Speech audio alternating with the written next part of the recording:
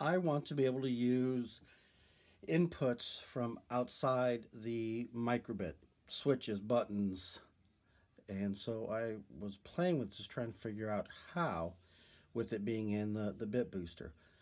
I tried pin 2 because that's one of your basic large pins, and it is part of the NeoPixel, and so I know which pin it is, as opposed to pin 1 and 8, which are also input pins. 1 and 8 is an input pin, but I don't know which pins they are there for sure, so hard to use there. I tried, and I wasn't having much luck. I could get pin 2 to work when I was just on the microbit, not in the bit booster. But as soon as I plugged it in the bit booster, I think it's dedicated for NeoPixels. I went back to 1 and 8 because 1 and 8 are actually in the Grove connector. So I tried accessing them through the Grove connector. I wasn't having any luck with that. So it came back to, there are 4 extra pins which are pinned out over here. Pin 3, 4, 9, and 10. The flaw with that is that pin 3, 4, 9, and 10 are part of the LED matrix. So there's one thing you have to do to make it usable, is you have to disable the LED matrix so you can then use those pins. So I had to go find that out. It's just one of the blocks in make code, LED enable false. I'll show you here in a minute. And then you can use those pins. So here's what I got going on. And sometimes it's using the pin with ground, and sometimes using the pin with voltage. Not always sure which way it works, because sometimes pins are sent high automatically. I forget what that's called, up resistor, something like that.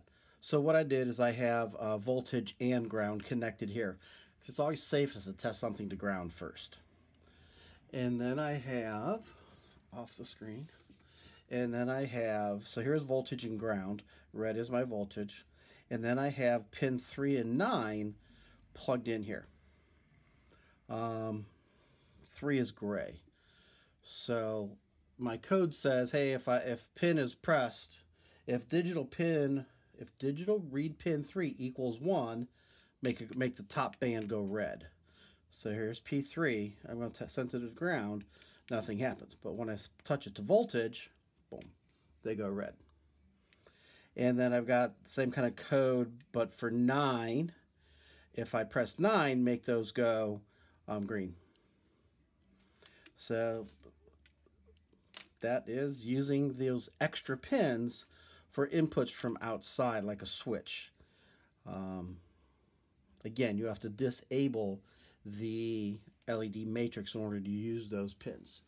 And it's just a matter of connecting voltage to them. 3 volts, I'm pretty sure.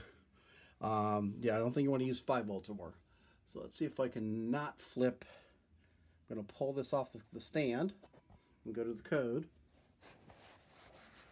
So there you see at the top is that LED enable false. It is, that tells it to not use those LEDs. And then the set strip and those 4 codes, things after that are just setting up the LEDs. And then you see my code there. If the 3 equals 1, then set that range, those 5 LEDs red. If 9 equals 1, set it green. So that's the way to use external switches without having to use the A and the B button.